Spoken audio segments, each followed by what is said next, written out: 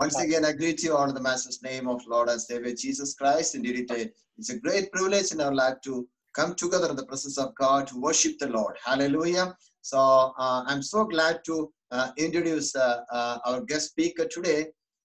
We have Pastor Tobey Montgomery with us from Oakland. And Pastor Tobey is a senior pastor of the Church of God and currently serving the Lord as a senior pastor of Christian Cathedral Church in Oakland. And Pastor Tobey is a well-known speaker of the Word of God, and he has been used by the Lord tremendously in many countries. Hallelujah. So when I was speaking with him, and he was saying that, okay, I'm so eagerly waiting to speak and preach to the Indian community.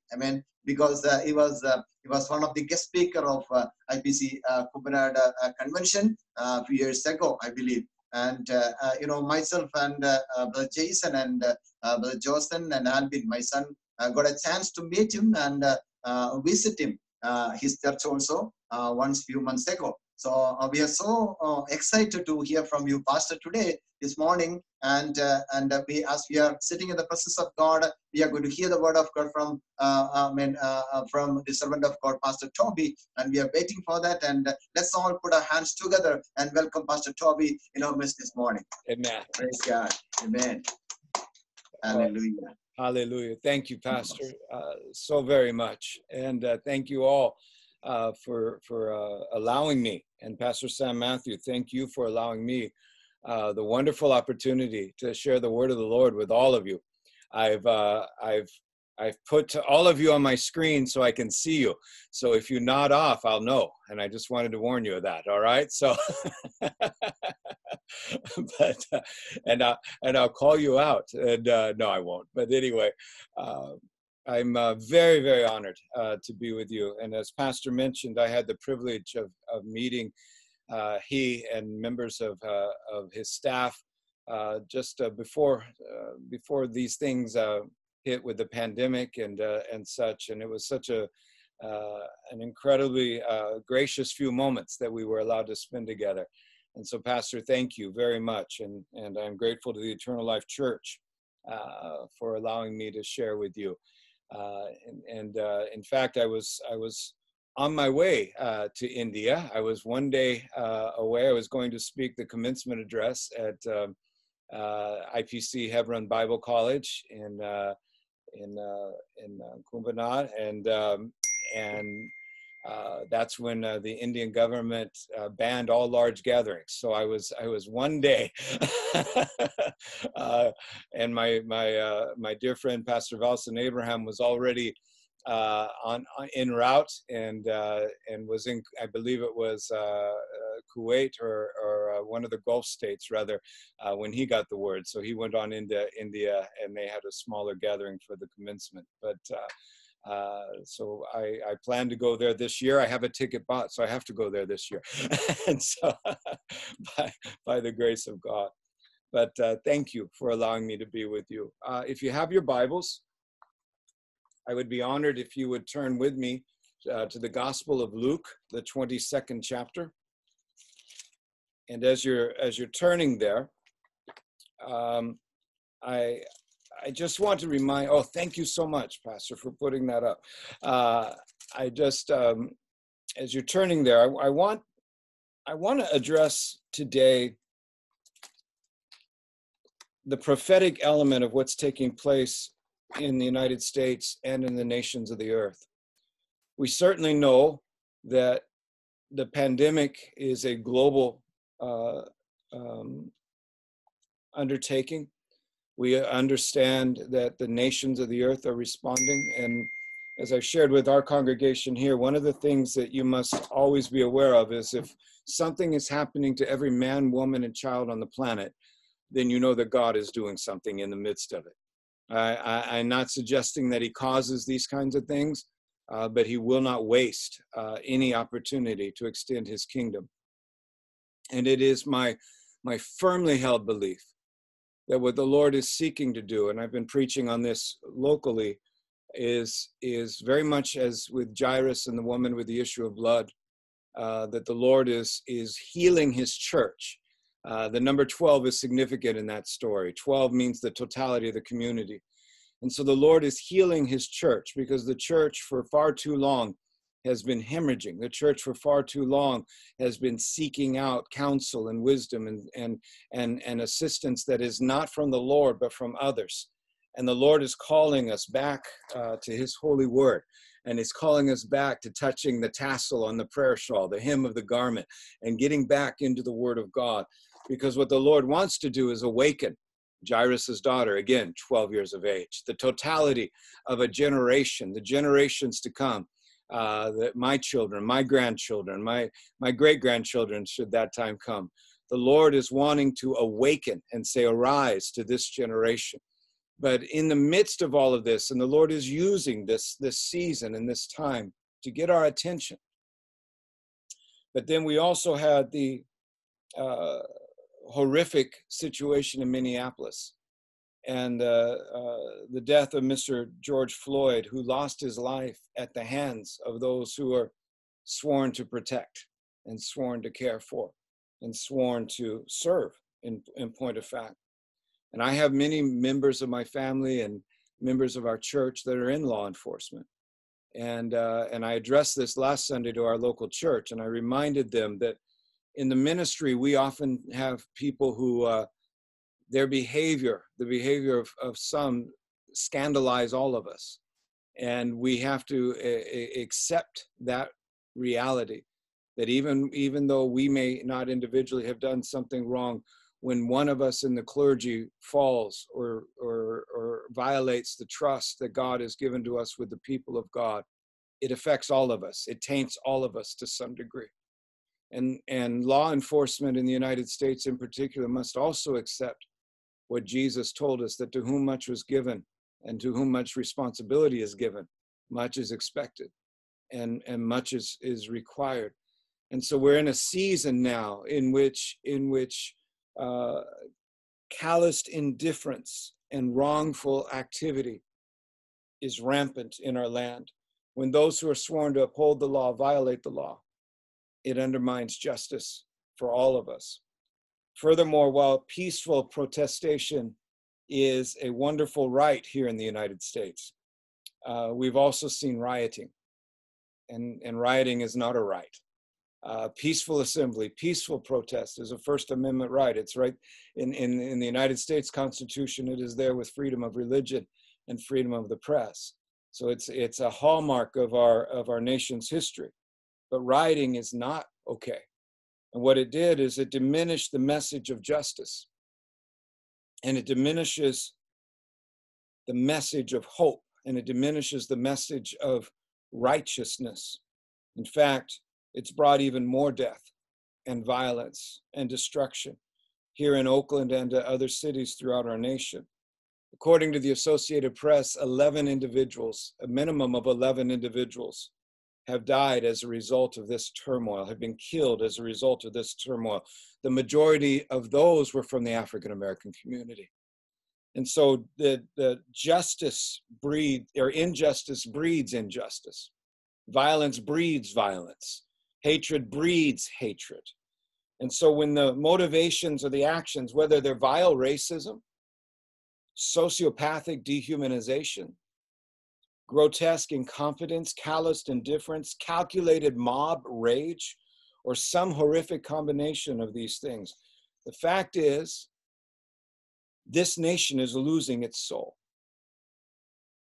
This nation is losing its sense of humanity.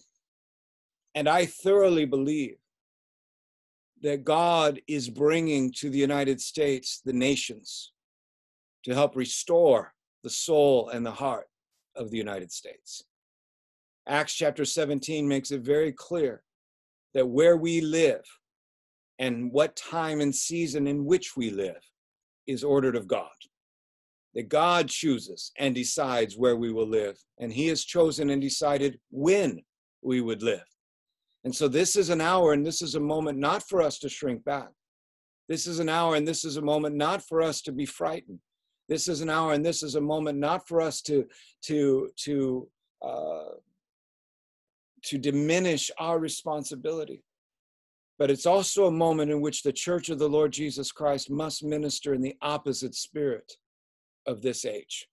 We must do things differently than the world does things. The only remedy for sin, whether it is the sin of violence, the sin of murder, the sin of theft, the sin of racism, and racism is a sin. The only remedy for these sins is the cross of Jesus Christ. The only remedy for a broken world is the cross of Jesus Christ. There is no other name given by which we can be saved. There is no other means offered by which sin can be atoned for. There is no other possibility that has been granted to us for sin to be removed and destroyed except Jesus Christ, our Lord and our Savior, our Redeemer. So I believe that we come into a prophetic moment. And within that prophetic moment, the enemy moves. And within that prophetic moment, the enemy tries to stop and move and hinder the work of God. The Last Supper of our Savior was a prophetic moment. It was a moment of transition, and it was a moment where the whole world was about to change. Within 24 hours of that meal, the universe would change. Within 24 hours of that meal, the creation and the created order would change. Within 24 hours of that meal, what Adam had lost, Christ was about to gain. Hallelujah. It was a prophetic and significant moment. And I believe that moment then speaks into this moment now. And so I want to read from Luke, the 22nd chapter, and set the table, pardon the pun, but set the table of the Lord's table a little bit. It says in verse 13 that they left and found things just as Jesus had told them. So they prepared the Passover. Luke 22, verse 14 now. When the hour came, Jesus and his apostles reclined at the table. And he said to them, I have eagerly desired to eat this Passover with you before I suffer. Again, verse 15. I have eagerly desired to eat this Passover with you before I suffer. And he goes on, for I tell you, I will not eat it again until it finds its fulfillment in the kingdom of God. After taking the cup, he gave thanks and said, take this and divide it among you. For I tell you, I will not drink again from the fruit of the vine until the kingdom of God comes. And he took bread, gave thanks and broke it and gave it to them, saying, this is my body given for you. Do this in remembrance of me. In the same way, after the supper, he took the cup, saying, this cup is the new covenant in blood, which is poured out for you. And by the way, in the Passover Seder, this was the cup of redemption. The Lord took the cup of redemption, and changed its meaning, actually fulfilled its meaning. That this cup that the Jewish people had drank from for hundreds of years was now the cup of the new covenant. Hallelujah. For now it was not just a cup about redemption, it was the cup of the Redeemer. Hallelujah. And then he says in verse 21, but the hand of him who's going to betray me is with mine on the table. The Son of Man will go as it has been decreed, but woe to that man who betrays him. They began to question among themselves which of them it might be who would do this. And look at verse 24 and just read it out loud, even in your rooms where you are, in your homes.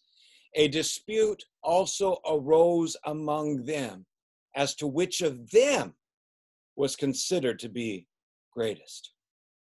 Jesus said, the kings of the Gentiles lord it over them, and those who exercise authority over them call themselves benefactors. But you are not to be like that. Instead, the greatest among you should be like the youngest, and the one who rules like the one who serves. For who is greater, the one who is at the table or the one who serves? Is it not the one who is at the table? But I am among you as one who serves. You are those who have stood by me in my trials, and I confer on you a kingdom, just as my Father conferred one on me,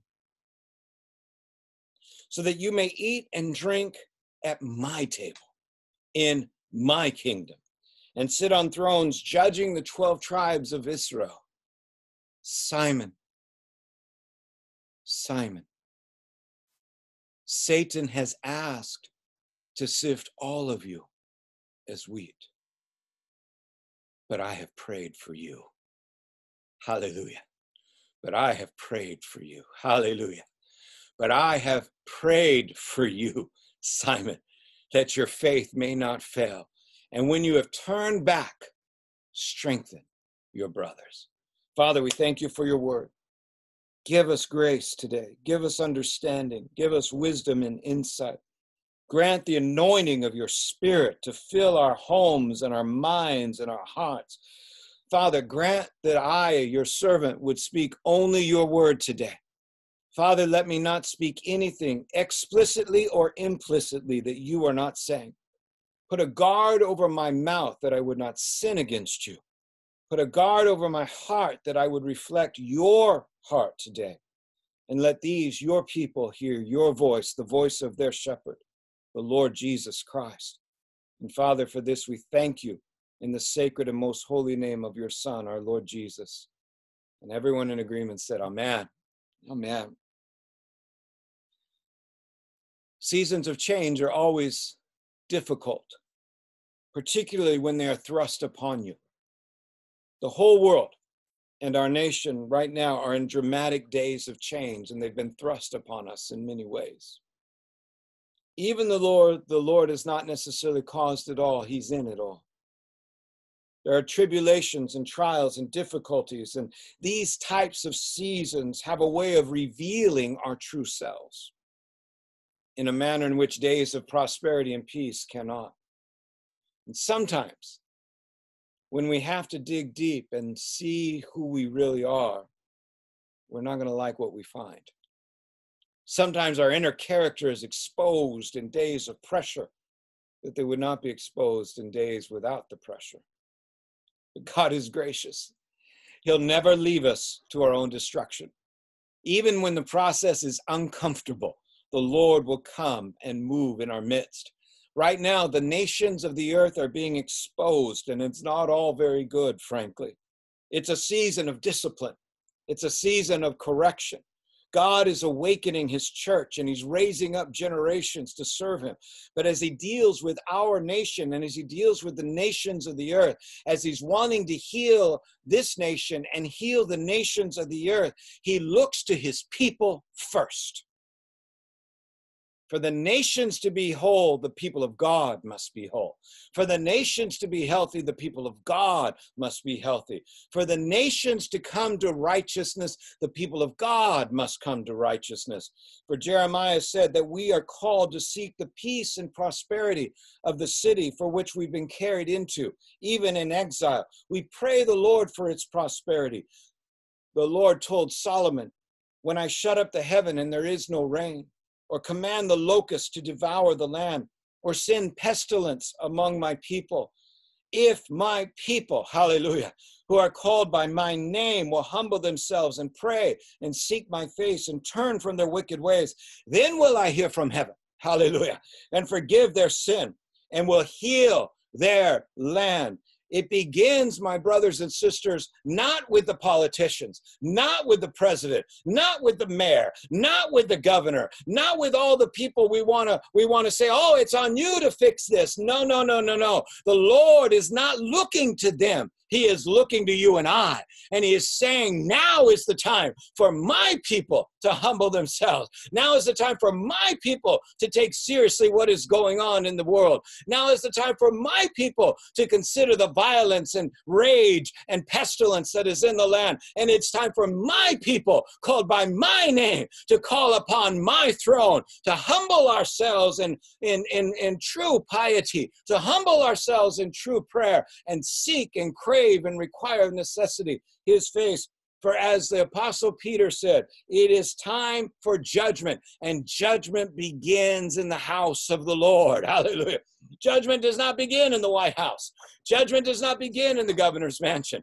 Judgment does not begin in the houses of the rich or of the poor. Judgment begins in the house of the Lord. Hallelujah. And it is the Lord that is coming. It is the Lord that is dealing with his people right now. Holiness would become a sin offering within 12 hours and 24 hours of this moment that Jesus is having with his disciples. The Creator would about to give his life for the created. Life itself would taste death. Holiness would become a sin offering. And the pressure of that moment revealed truth. It revealed truth about the disciples. It revealed truth about the adversary. And it revealed truth about our Lord himself.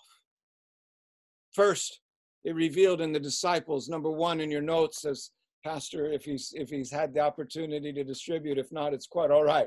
But number one is in the disciples, this pressure moment revealed a disturbing carnality. A disturbing carnality. The men who were entrusted with the gospel, the men who would become the foundation stones and pillars of the church, the men who we just read about, would actually judge the tribes of Israel. These men demonstrated a disturbing carnality. The heart of the Lord is always to be with us. The heart of the Lord is always to be near us. The heart of the Lord is to always be present toward us. In fact, in verse 15 of our text, he says, I've eagerly desired to eat this Passover with you. John said that there's a kind of extravagant love that the Father has sent to us. So picture this, my brothers and sisters. Here is our Savior longing, desperately, hungering to be with his brothers, to be with them. And instead of enjoying the moment, instead of savoring the moment, instead of recognizing the incredible change in the universe that was about to take place, they engaged in religious narcissism. They wanted to know who was to blame, and they wanted to know who was the greatest. They began to question among themselves which of them it might be who would do this, and a dispute also arose among them as to which of them was considered to be greatest. How callous, how indifferent, how insensitive, how spiritually numb, how carnal. How carnal. And yet how many of us engage in this type of activity ourselves? We view the Christian faith through the lens of self. We view the events of the day through the lens of self. We view the pandemic through what does it mean for me? We view the violence and the violations and we say, well, as long as it comes nigh me, I'm okay. Or it doesn't come nigh me. We're not seeing the Lord who is weeping. We're not seeing our brothers and sisters who are in need. We're not seeing the incredible desperation of the hour. In fact, we huddle into our own divisions. Paul told the Corinthian believers, I appeal to you, brothers and sisters, by the authority of our Lord Jesus, to live in harmony with each other. Let there be no divisions in the church. Say that out loud wherever you are. Let there be no divisions in the church. Rather be of one mind, united in thought and purpose. Has Christ been divided into factions? Was I, Paul, crucified for you? Were any of you baptized into the name of Paul? Of course not. How often have our social media postings, how often have even our podcasts and our sermons, instead of being seasoned with love and grace and truth and mercy and righteousness and power, how often are they filled with accusation and slander? How often have we allowed unkindness? Well, Pastor, what if my brother's wrong? We'll correct. We'll do it as Jesus said. one-on-one. And then if that doesn't respond, then we'll take another brother with us, and we'll meet as God does with us in Isaiah. Come now, let's reason together. Then if that doesn't work, what do? Then we bring it to the church. But we don't display it for everybody. We don't walk in prideful arrogance because we get to correct somebody. In fact, we're supposed to be the utmost in humility in that moment. Look what Paul told the Ephesian believers in Ephesians 4. Don't let even one rotten word seep out of your mouth. Instead, offer only fresh words that build others up when they need it most. That way, your good words will communicate grace to those who hear them. It's time to stop bringing grief to God's Holy Spirit. You've been sealed with the Spirit, marked as his own for the day of rescue. I believe the Holy Spirit is grieved right now by the behavior of the body of Christ. Of course, he's grieved by the lost, but they're lost. If a dispute arose among the Pharisees as to which of them was the greatest, that would have been expected. Because it arose among those closest to the Lord, it's grievous. The Lord is grieved right now with the behavior of the church.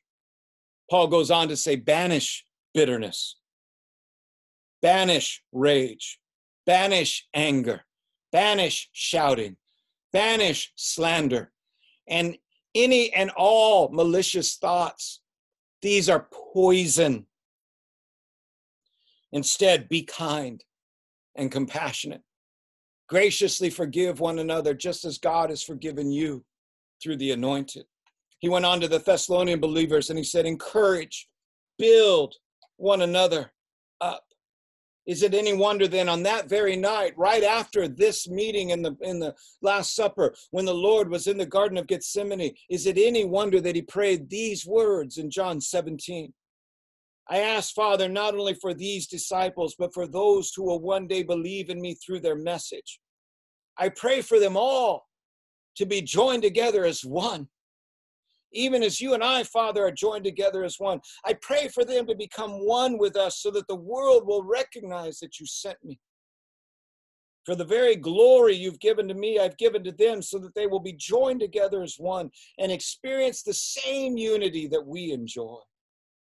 You live fully in me, and now I live fully in them, so that they will experience perfect unity.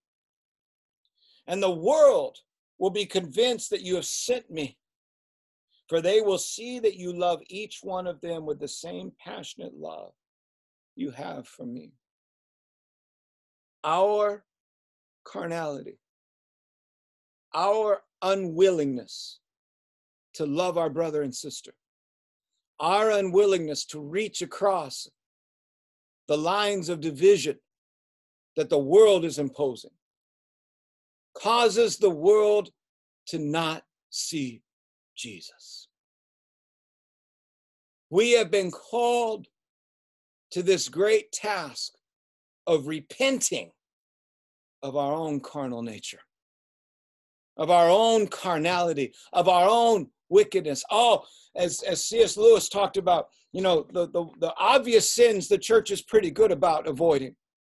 The obvious sins of the flesh that we talk about, the sins of lust, the sins of lying, the sins of these of things of theft and of violence and violation. We avoid them, and we're pretty good about that. It's the sins that are hidden. It's the attitude of our heart, the subtlety of our words, the pride of our own life. These are the carnal roots that are poison. And the church must repent. Oh, God's going to deal with the White House and the governor's mansion and the Supreme Court. He'll deal with that. But right now, he's dealing with us. And we have to repent of our carnality. The second thing that gets exposed in these kinds of pressure settings In the disciples, a disturbing carnality was exposed. But in the devil, in the adversary, a diabolical strategy was made known. A diabolical strategy. This is the same strategy we see today. The strategy to divide, the strategy to destroy, the strategy to sift, the strategy to toss to the wind, separating and isolating. Jesus reveals it to the disciples that very night. Simon, Simon, Satan has asked to sift all of you as wheat. Satan has asked to divide you. Satan has asked to scatter you. Satan has asked to bring destruction and devastation. Because this is what Jesus prophesied. When a kingdom is divided against itself, it cannot stand. It's what Jesus said of Lucifer. The thief approaches with malicious intent, seeking to steal, slaughter, and destroy. It's what Paul told us about the spirit of Antichrist already being in the world, and that we have a power and a calling to resist him. It's what John said, that the spirit of Antichrist is already moving in the earth in 1 John 4:3. And in 1 John 4:4, a passage that all of us Pentecostal preachers have quoted 1,000 times. Greater is he that is in you than he that is in the world. But my friends, it's in the context of a unified church resisting the spirit of darkness, resisting the spirit of this age, resisting the plan of darkness, resisting the strategy of hell. But how often do we not resist, but rather we succumb? We divide. We insist that we're right and our brother is wrong. We go to social media and we weaponize social media platforms. Rather than this great technology being used for good, rather than this great technology being used for hope and life and joy and peace and the spreading of the gospel, we want to celebrate our opinion. We want to celebrate how right we are and how wrong everybody else is. Oh, Lamb of God, have mercy on us. Oh, how desperately we need the power of the living Christ. How desperately we need to war against the spirit of the age by ministering in the opposite spirit that this age is offering us. Oh, my friends, consider the little verse of scripture in Jude, verse 9. A scriptural passage that most of us avoid because it just seems so oblique and odd. But here is a picture of Michael, the great archangel, wrestling with Lucifer over the body of Moses. And the Bible says that when he disputed about the body of Moses, he dared not bring against him a railing or reviling accusation, but said simply, the Lord rebuke you. Hallelujah. The Lord rebuke you. Hallelujah. The Lord rebuke you. Oh, my friends, don't we understand that the enemy would love for you and I to engage in spiritual warfare with carnal means? The enemy would love for us to fight him through the arm of the flesh. The enemy would love for us to fight him through the arm of the world, because that's his arena and he owns it. And even the archangel Michael would not rail against Satan. How often have I railed against a politician? How often have I accused the governor or the president or the mayor or somebody else? How often have I succumbed to spiritual warfare in the name of righteousness when I wasn't acting righteously? Oh, my friends, Jesus said, you can be sure of this, that when the day of judgment comes, everyone will be held accountable. Accountable for what, Pastor? For every careless word he has spoken. Your very words will be used as evidence against you, or your words will declare you are either innocent or guilty. Oh, my friends, 2 Corinthians 10 says, we do not wage war as the world does. The weapons we fight with are not the weapons of the world. On the contrary, they have divine power to demolish strongholds. Ephesians chapter 6, verse 10. Be supernaturally infused with strength through your life union with the Lord Jesus. Stand victorious with the force of his explosive power flowing in and through you. Put on God's complete set of armor provided for us so that you'll be protected as you fight against the evil strategies of the accuser. Your hand-to-hand combat is not with human beings, hallelujah, but with the highest principalities and authorities operating in rebellion under the heavenly realms. For they are a powerful class of demons and evil spirits that hold this dark world in bondage.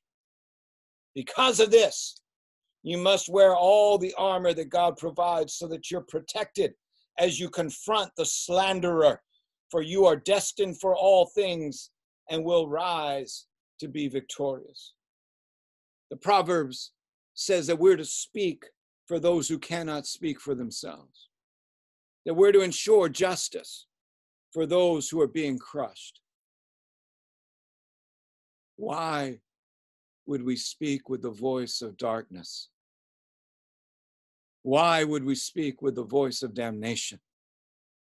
Why would we speak with the voice of carnality? Why would we contribute to the sifting plan of darkness when the Lord has called us to speak up for those who cannot speak for themselves? What will you say? Will you speak words of death or words of life?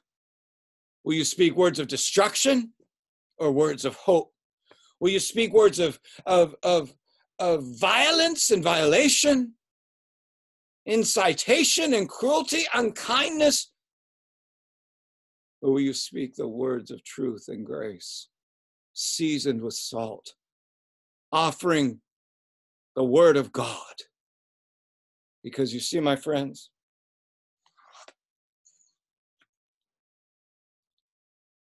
there's something else revealed in this moment. Our carnality, of course, the enemy's plan. But there's something about the Lord that is being revealed. And that is, number 3, a disproportionate authority. An authority that doesn't look like authority.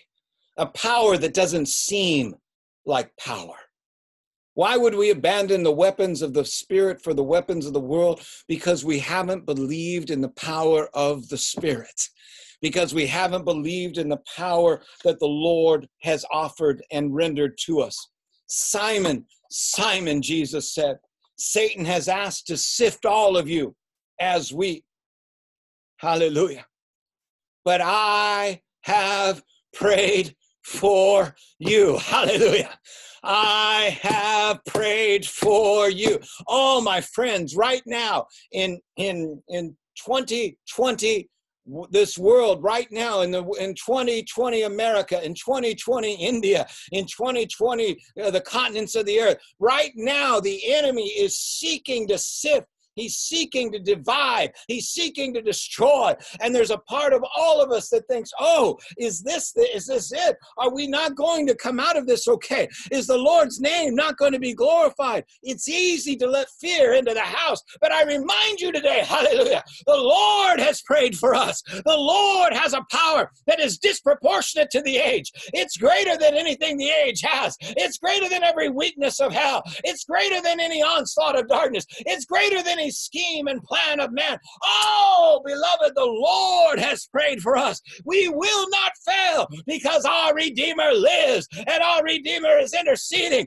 and our Redeemer is standing in the gap even now. Hallelujah. We have power from on high.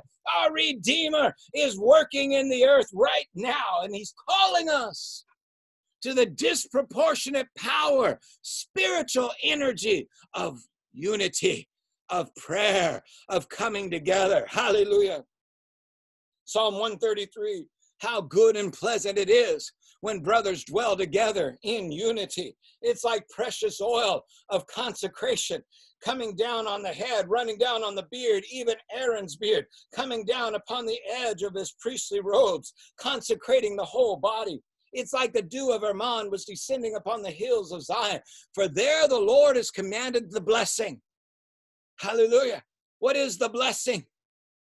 In fact, every Sunday since this began almost, I've had the worship team sing that new song, which is an old song. The words are old, but the song is new, The Blessing, by Carrie Job and her husband. And I've been saying it because I want to declare this prophetically into the earth. Well, what is the blessing? Life, hallelujah. Life, hallelujah. Life, hallelujah. The giver of life is speaking life over the earth right now. Now, how does that happen for you and I? He's looking for agreement in the earth. He's looking for you and I to agree with him. He's interceding. He's looking for someone in the earth to say, yes, Lord.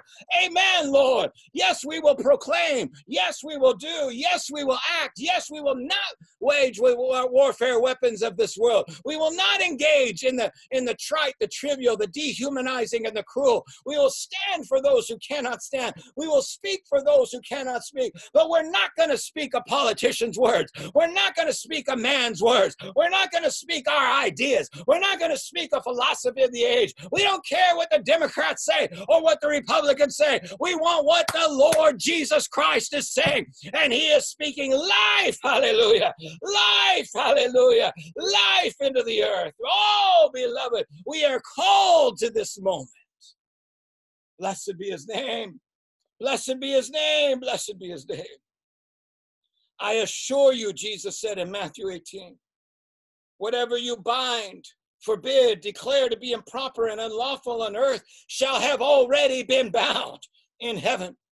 Whatever you loose, permit, declare lawful on earth shall have already been loosed in heaven. Do you understand the power of agreement? The power of agreement between heaven and earth, the power of agreement between you and the word of God. When you say in prayer, thus saith the Lord, and you declare, Satan, you cannot have my children. You cannot have my grandchildren. You cannot have our church. You cannot have our city. You cannot have our nation. You cannot have the nations of the earth. This is the word of God. This is the will of God. You are lining up with God. And he's saying, I am already speaking now. But when you're silent, or even worse, when you become the mouthpiece of hell, you are working contrary to the Spirit of God. It's a sobering reality.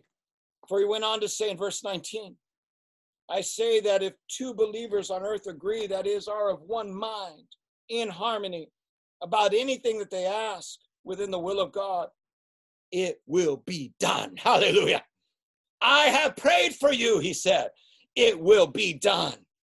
For where two or three are gathered in my name, hallelujah, meeting together as my followers, hallelujah, I am there. Hallelujah. Oh, it's disproportionate.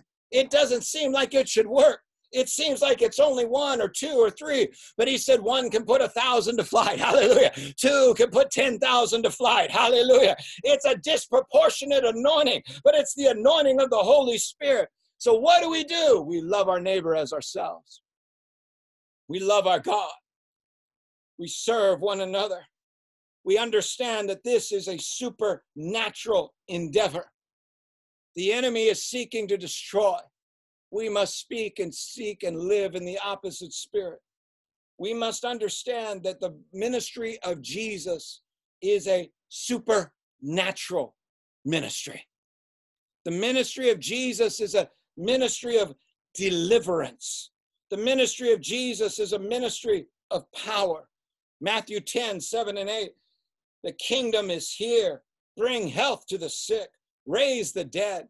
Touch the untouchables. Kick out the demons. Hallelujah. Kick out the demons. Hallelujah. Kick out the demons. Hallelujah. You've been treated generously. Live generously. What about those opposed? What about those agents of darkness? Jesus had a word for them too. Love your enemies. Bless those who curse you. Do good to those who hate you. Pray for those who spitefully use you and persecute you. If that's not ministering in the opposite spirit, I don't know what is. What takes place is you eliminate the power of darkness to fight in that moment. Because in that moment, you are acting as the Son of God. For this is what Jesus did. And this is what Jesus does. And when his presence is manifest, every knee will bow. Hallelujah. Every tongue will confess that Jesus Christ is Lord.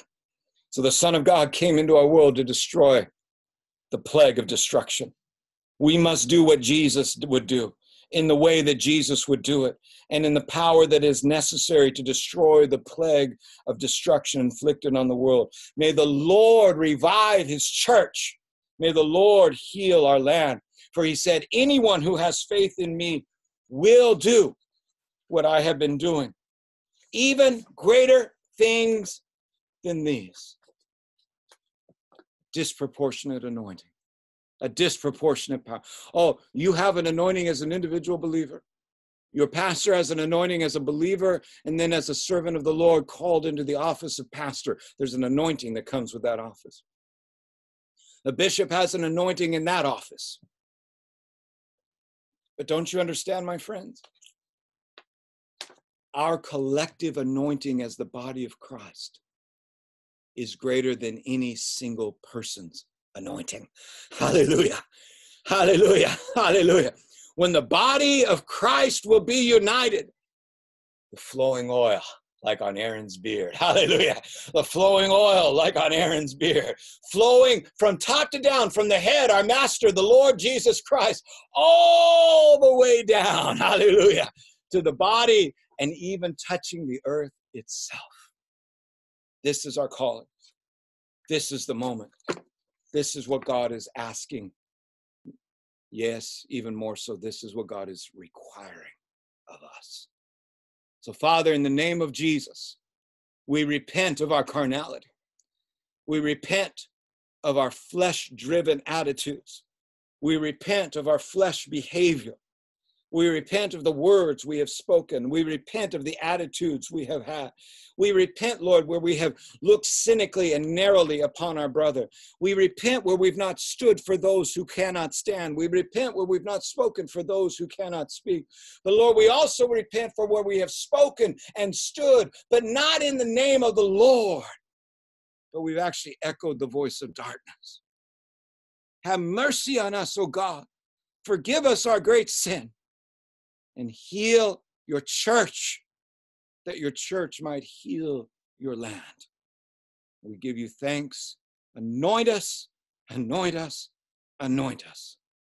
In Jesus' precious name. Amen. Praise Amen. God. Hallelujah. Hallelujah. Hallelujah. Hallelujah. Hallelujah. Hallelujah. Thank you, Pastor. Thank you, Pastor. Hallelujah. Thank you, Pastor, and thank you, congregation. I'm very blessed to have been with you this morning. I'm honored. Thank you so much. God bless you, Pastor. Thank you so much for accepting our invitation and sharing the word, the real word of God. Thank you, Pastor. Real word of God with us this morning. And we know that you're a little bit busy today. And you have to preach to your people also today. You have to walk in there and preach. Yeah. We are so blessed by your message, and we'll be continually praying for you. Thank you. Thank you very much. Bless